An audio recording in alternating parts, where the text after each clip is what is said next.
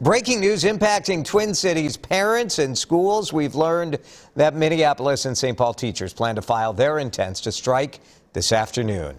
St. Paul Federation of Teachers and the Minneapolis Federation of Teachers and Education Support Professionals say they're planning to file right around 4:15 this afternoon. Then they'll hold a news conference to talk about it. Last week, we reported how Minneapolis teachers and support staff overwhelmingly voted to authorize a strike if a deal could not be reached.